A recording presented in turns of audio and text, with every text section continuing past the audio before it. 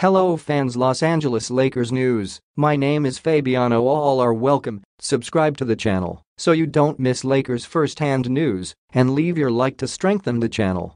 The Los Angeles Lakers are eyeing the future, particularly the potential acquisition of Milwaukee Bucks superstar Giannis Antetokounmpo. While the Lakers already have LeBron James and Anthony Davis, they need to plan for the post-LeBron era. Recent discussions about Giannis's future with the Bucks have put the Lakers among the top 3 potential suitors, according to ESPN analyst Ramona Shelburne. When Giannis becomes available, LeBron may no longer be with the Lakers, and Anthony Davis will need a new partner. The prospect of playing alongside Davis-in-law could be enticing for Giannis, creating a formidable defensive and offensive duo. Leave your like on this video to keep up to date with everything that happens at Lakers. Thanks. Continuing. The Lakers have assets and contracts to facilitate a potential trade, making this move plausible. Coach Darvin Ham's familiarity with Giannis further strengthens the Lakers' case.